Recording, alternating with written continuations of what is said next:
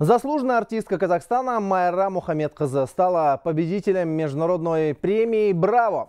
Церемония награждения состоялась в Москве в Большом театре. Эта награда символизирует признание международного профессионального жюри. В январе этого года оперная дива стала руководителем театра оперы и балета в Шымкенте. Лауреат Государственной премии Казахстана, первая казахстанская солистка парижского гранд-опера Майра Мухамедкызы получила золотую статуэтку премии BraVo на исторической сцене Большого театра. Она вручается наиболее выдающимся российским и зарубежным исполнителям классической музыки, чьи имена известны на весь мир.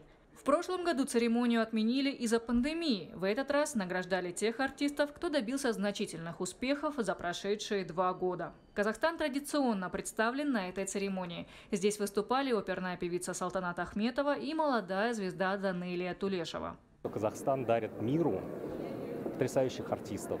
И сегодня мы рады здесь приветствовать первую, наверное, женщину-руководителя Шымкентского театра оперы и балета, которая стала как раз руководителем в коронавирусный год, 2020 год. И у нас выступит поющий директор театра оперы и балета. Это безумно почетно. Мы приветствуем Майру Мухамедкызы.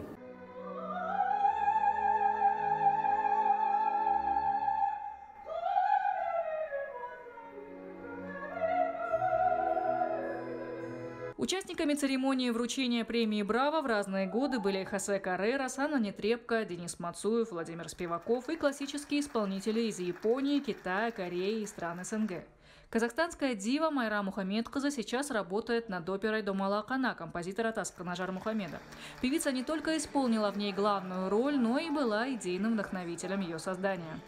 Теперь мы ждем карантин. Везде нас приглашают. Германия, Лондон и Париж тоже.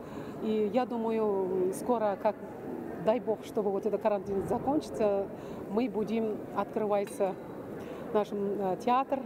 И «Домала Кана» будет везде звучить. Я очень жду.